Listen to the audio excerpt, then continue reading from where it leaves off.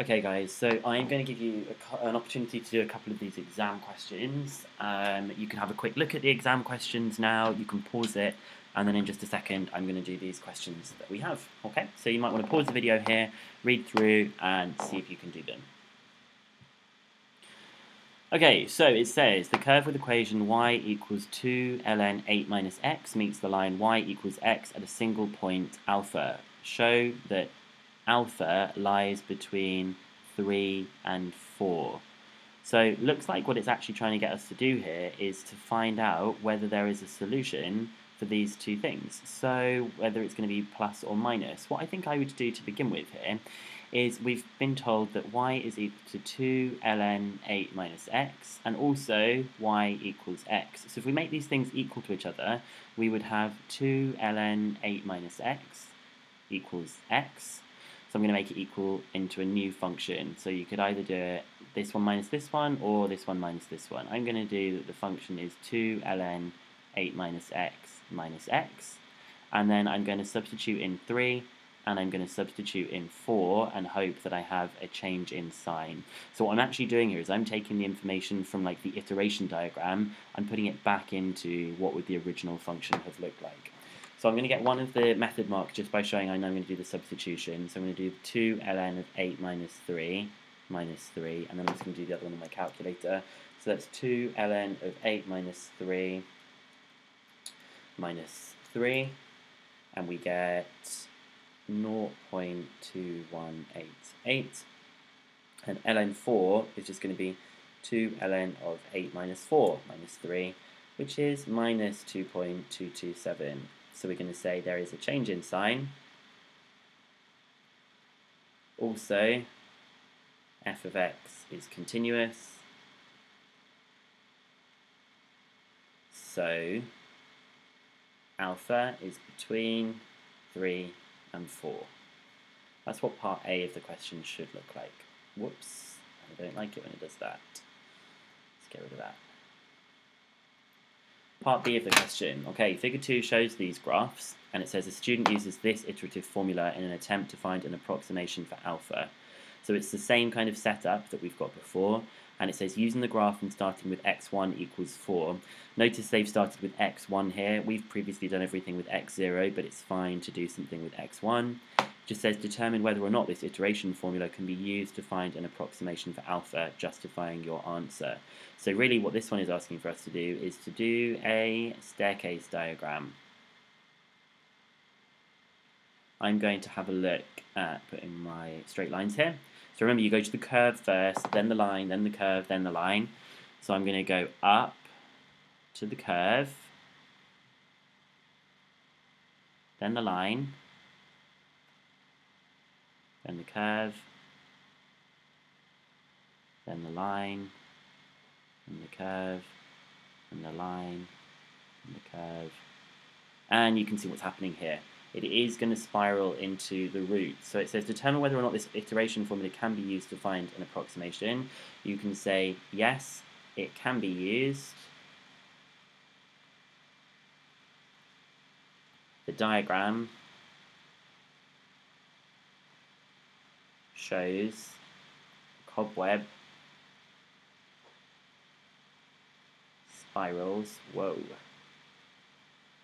spirals inwards, converging, that's a good word to be using, converging to the root alpha. Okay? So get 1 mark for doing the diagram, 1 mark for the explanation, say it can be used, and they're looking for cobweb spirals inwards, converging to the root. Okay, I'll leave this question here for you to have a look at and to pause, and then I will go through this one as well. Okay, it says figure 8 shows a sketch of the curve with equation y equals x to the x, and only for the portion where x is greater than 0 for that domain. First of all, find, by firstly taking logarithms, the x-coordinate of the turning point of C. So we've got the turning point of C that's happening here, and it talks about you can't use graphical or numerical methods for this bit that you've got. But in order to do this, this isn't really to do with iteration, but it's a nice refresher of some of the other things that we've got here. So we have got y equals x to the x. And we're going to take logs of both sides. So if I take a log of this side, I'm going to get ln y equals ln of x to the x, which is just x ln x. And now we're going to have to differentiate this. Now to differentiate this is going to be a bit tricky because we've got some implicit differentiation and we've also got the product rule here. So I'm going to start off by doing a bit of the product rule over here. So I've got my u and I've got v. So u is x and v is ln x. So u dash is 1 and v dash is 1 over x. I'm going to use that for the product rule. And we know what ln(y) differentiates to. ln(y) will differentiate to 1 over y. But because it's implicit, we've got to do dy dx. Now I can do the product rule here. So it's going to be x times 1 over x, which is just 1. And this times this, which is plus ln x. So that means that dy dx is equal to y multiplied by 1 plus ln x. So that means we want dy by dx to be equal to 0 for a turning point. So we want y, 1 plus ln x, to be equal to 0. So that either means that y is equal to 0, or it means that 1 plus ln x has got to be equal to 0. Now, if you think about it, this can never be equal to 0. So we have that ln x is equal to minus 1. You know that the log of a number can never give you... Oh, it can give you a minus, actually. That's a silly thing for me to say. So let's have a look at this. We're going to see what x is equal to. So it looks like x would be e to the minus 1. There's me giving you some bad information there. So x equals e to the minus 1. X equals 0.3679 to 4 decimal places. Now when y is equal to 0 here, we're actually trying to say when is x to the x equal to 0. Now that's going to be the thing that's going to be a bit difficult for us to find out because we're trying to say where does it cross the axis. So we can't actually solve this bit here because we know that when you raise something to a power it is never going to be equal to 0 unless x is equal to 0. So we could have that 0 to the 0, but if you try doing 0 to the 0 on your calculator, you get a math error. So this is the thing here that's going to lead us into part B. So the turning point, the x-coordinate, is this one that we have here. Right, it then says, part B of the question, the point P, alpha 2, lies on C. Show that alpha is between 1.5 and 1.6. So let's have a look at this for a second. We've got alpha 2 lies on C. So we've got now that y equals 2. So we've been told for part B of the question that y is equal to 2. That means we've now got 2 equals x to the x. Now I want to make this into a function, so I'm going to say that f of x is equal to x to the x minus 2, and then I'm going to solve this using my previous things. So I've got here 1.5 and 1.6.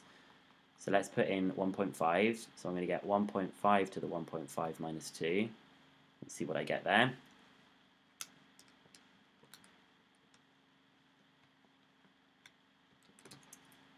And that's negative 0.162 blah blah blah, so that's less than 0. And I'm now going to put in 1.6 into this, so it's going to be 1.6 to the 1.6 minus 2, and we're hoping this one's going to be positive.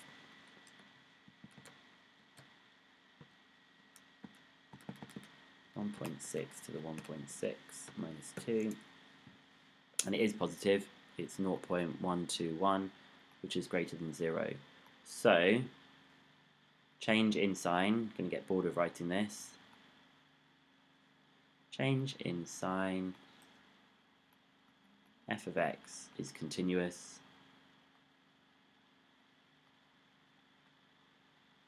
So, alpha is between 1.5 and 1.6. Only 2 marks though, feels like quite a lot of work we've got to do there. It says a possible iteration formula that could be used in an attempt to find alpha is xn plus 1 equals 2 xn 1 minus xn. Using this formula with x1 equals 1.5, find x4 to 3 decimal places, and then describe the long-term behavior. So I'm just going to scroll down a bit so I've got a little bit more space to do this. Oh, still want to see my iterative formula that I've got here. So I'm going to switch up my color. Okay, so I've been told that x1 equals 1.5. Let's get the method mark by just actually showing that I know what to do here. Again, they're using x1 rather than x0. It doesn't really matter. So x2 would be 2 times x1 to the power of 1 minus x1. But again, I'm going to just put this in my calculator, and what I'm going to write on my calculator is 2 answer to the power of 1 minus answer, and to begin with I'm going to put 1.5 equals, so I have it as the answer. So that's 2 answer to the power of 1 minus answer. We get that x2 is 1.63299. I'm going to do x3, and then I'm going to do x4 as well.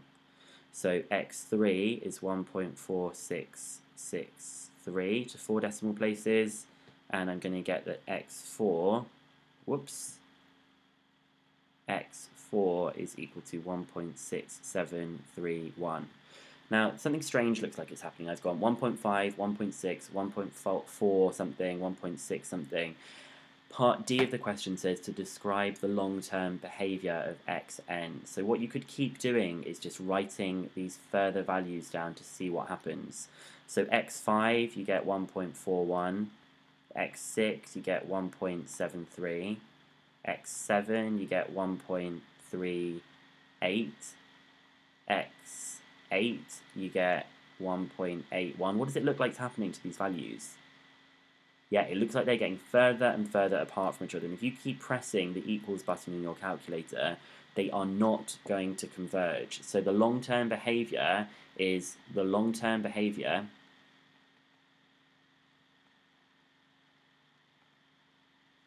of xn is non-convergent. Do you remember earlier on I said it's kind of easier to show if it's oscillating or bouncing away from different things. It's just better to say that it doesn't converge, so just say that it is non-convergent that we have here.